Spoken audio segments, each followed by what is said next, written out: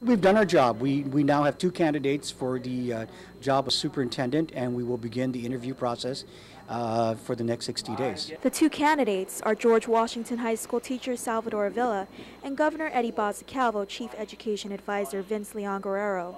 Elected members to the GEB, like Joe St. Augustine, however, are questioning what happened to the third candidate. As we reported, the search committee previously announced that out of the 9 applicants for the superintendent job, it would come up with a short list of 3.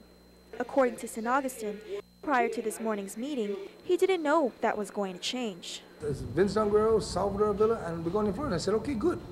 Then when they announced it, all of a sudden now, you didn't agree, and I just had some problems with that. It should have been just stick with the 3, stay with the program. Don't change. What they say, right? Don't change horses in the middle of the race. St. Augustine, along with Jose Cruz and Ronald Azuzu, all elected members, voted in favor of the motion to consider 3 candidates, but the motion failed. Meanwhile, a permanent superintendent will not be named by the start of the new school year, but Santos is confident in the management team led by Taitano. Taitano will act as interim superintendent for the next 60 days as Dr. Narissa Underwood's contract ends Friday. I want to thank the board for having confidence in allowing me to lead the department for the short period. Taitano's focus is to ensure schools have a successful opening for the new year. Reporting for Guam's News Network, I'm Crystal Paco.